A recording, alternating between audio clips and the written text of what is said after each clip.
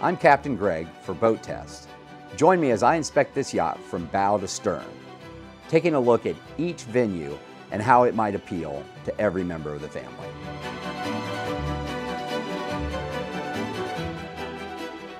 The focal point of any large motor yacht is the salon. If that space doesn't work for you, then you're on the wrong yacht. So let's start our inspection just as your guests would by entering through the sliding doors from the aft deck. Everybody knows how a patio door works, but Fairline has taken it one step further, allowing both parts of this patio door to fully retract into the cabinet behind the galley. If the goal is to bring the outside in, this window is sure going to help the cause, fully retracting down to allow the salon and galley to flow smoothly into the cockpit. In the salon, the first family-oriented venue is this wraparound couch. Easily seats 5 to 6 people. And over to starboard is a love seat. Fairline has listened to its customers and adopted new fabrics and carpet to give all of its boats an updated look and feel. Most owners of motor yachts believe space to move around is important. In this layout drawing of the Phantom 65, we see that there is a wide passage from the aft deck to the helm, allowing guests to mix and mingle easily.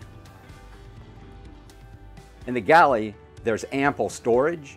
There's a Mealy combination cooktop, as well as microwave and oven, with venting underneath the cabinets, stainless steel fixtures on the sink, and more additional storage to inboard. There's a solid surface countertop, and this neat storage to outboard.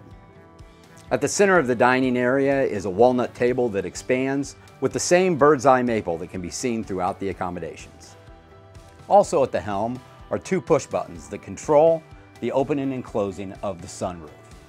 A feature I really like is the pneumatic seal, which makes sure the outside stays outside. In addition to UV glass, there are also manual shades that can be pulled over each panel. Let's have a look down below. When it comes to the yacht's features, perhaps the accommodations are the second most important consideration. Most motor yachts this size have 3 staterooms, and some, like the Phantom 65, can have 4 staterooms, as we see here in this layout. As a buyer, do you have kids and grandkids? If so, this Phantom 65 layout may be best for you, with your adult children in the VIP, and the grandkids in the bunks and the guest cabin with twins and a head. Or if you just have 1 or 2 grandchildren, perhaps the nanny will sleep in the bunk room. If you don't plan to cruise with a lot of people, then the 4th stateroom can be better used. Here is Fairline's 3 ensuite stateroom layout. As you can see, the 4th cabin has been turned into a dayhead. Owners who plan on doing a lot of entertaining should seriously consider this option, as it will make guests comfortable and is much more private for them because it's below and not a main deck dayhead. It also keeps the 3 ensuite heads private.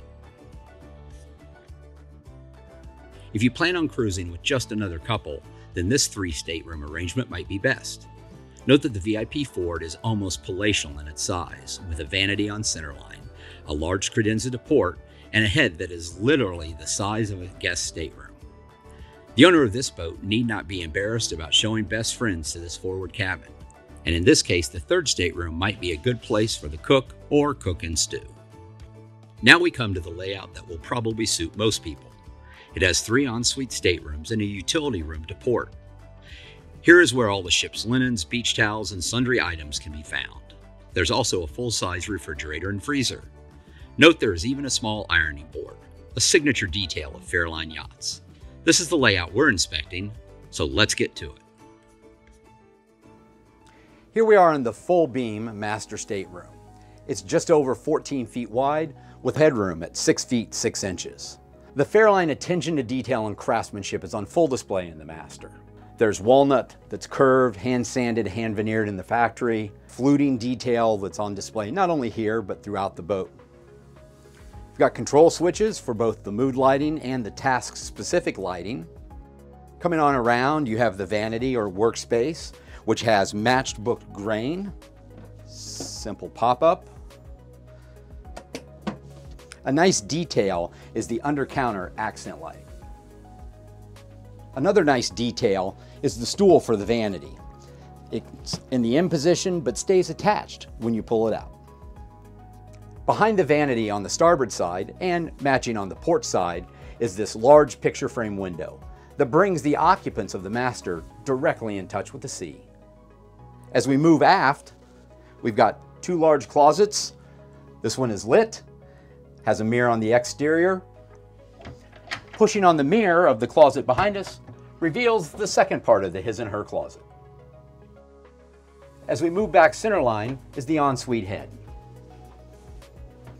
Stepping into the ensuite head, we have a sink, hard surface countertops, a planus head, and a roomy shower that has 6 foot 3 inches of height. As we go to the port side of the master, we start with one of 4 Sonos speakers with a subwoofer under the bed. There is air conditioning venting that's concealed up above this headliner. We also have a couch in front of the picture window on the port side. One thing we'd like to see is a little more walk space in between the couch and the bed. Fairline has already taken this under consideration. On the port side, there's an option for a chest of drawers as opposed to the couch. The bed is 65 inches wide and 77 inches long. Coming to the forward part of the master is a 43-inch TV. It's the same black walnut fluting. It's got the bird's eye maple, which are inset in all of the doors down below. Now let's go forward to the VIP. Wow, this is nice. There's plenty of storage. We've got storage cabinets above the windows, port and starboard. There's a storage tray that has electrical outlets and USB outlets just below it. I like this bed because it's not tapered. It's a full 55 inches wide and 72 inches long across the entire mattress. On the forward bulkhead is a 31-inch flat screen TV. There's a closet on either starboard and port, which are 19 inches inside, and there's more storage cabinetry above the window. I'd be remiss to not mention that the headroom is 6 feet 9 inches with 3 feet 4 inches above the bed. Now moving back on the port side is the combination ensuite and day head. Inside the head, we have a hard surface countertop and storage below. Notice the curvature matches the vessel sink. There's mirrored storage above the sink, and for a VIP, this shower is huge. 6 feet 9 inches of headroom and almost 3 by 5. Coming out the second door to the forward stateroom, just across the hall and to starboard, is the guest stateroom. There are 2 beds.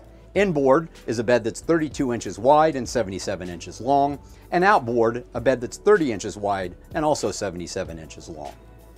A really cool feature is they're currently in the configuration with a walkway in between them and a nightstand with electrical connectivity.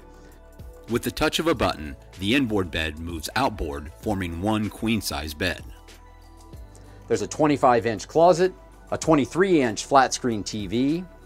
An unusual feature for a boat this size in the guest stateroom is its own ensuite head.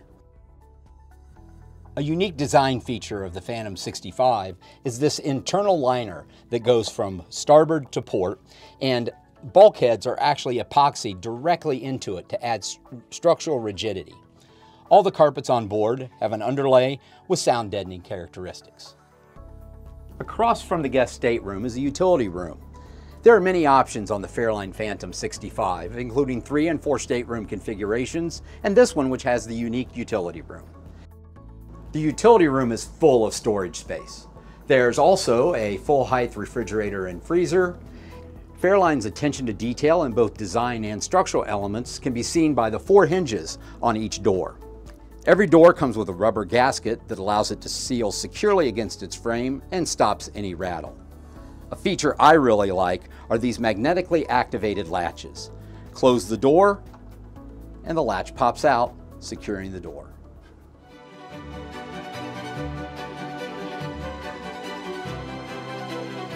Starting aft, we have a large sun pad. It's 9 feet across and 7 feet 4 inches long. Certainly big enough for 3 or maybe 4 people. Coming forward, we have a seating area for 8. A feature I really like is the furthest seat over to starboard actually can pull forward, adding 1 additional seat into this spacious seating area.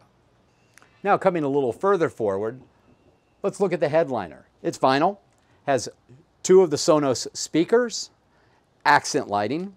There's also an aft-looking camera and one of the fastest sunshades that I've ever seen. Coming aft, we have the controls for the sunshade and all the accent lighting. We also have an optional refrigerator or freezer and an access door for the manual bilge pumps and the fire control systems. Let's take a trip around the stern of the Phantom 65, starting with the full beam swim platform. It's 41 inches deep on the edges, 50 inches deep in the center. You have the controls for the Glendinning power cables, 250 amps, as well as the controls to open both the tender garage as well as extend and drop the swim platform. The swim platform has an aft-facing seat, and the cushions are stored right above it. There's an onboard shower with a built-in shower head. There's also a handheld unit. An optional feature on the Phantom 65 are crew quarters. This can be used for storage when not in crew quarter configuration. Our test yacht has the submersible swim platform option. It's a teak beach that lowers into the water just far enough to suit any age children or all the way down for adults during a hot afternoon. The teak platform can also be rigged to easily launch and retrieve the tender with just the push of a button. Coming forward to the bow, there's storage for fenders, popped up mood lighting, cup holders, and what can we say about this? This is where everyone is going to want to hang out. There's seating for probably up to 12 people, 2 sun pads. The aft section of the sun pads pop up to make for lounging activities, and the wood table cantilevers in behind the cushions. This is a space where you can let your imagination go wild. It's ideal for a sunbathing party, a noontime lunch, an afternoon nap under a billowing awning, or an evening cocktail watching a sunset. Now let's take a look at the flybridge. Around the aft part of the flybridge, we have seating for up to 8 passengers and a fold-out teak table. Coming forward, we have a compartment for waste, an electric grill, a sink, and a refrigerator and freezer unit. Adjacent to the helm station up forward on the flybridge is a seating area for 6, so that the passengers can keep the driver company. Above the flybridge is a bimini cover. The feature I love about this is you pop a couple of wires and with one button, the bimini retracts or comes back up.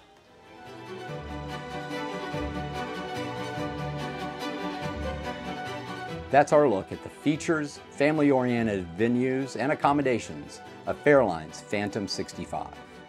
For Boat Test, I'm Captain Greg, wishing you fair winds and following seas.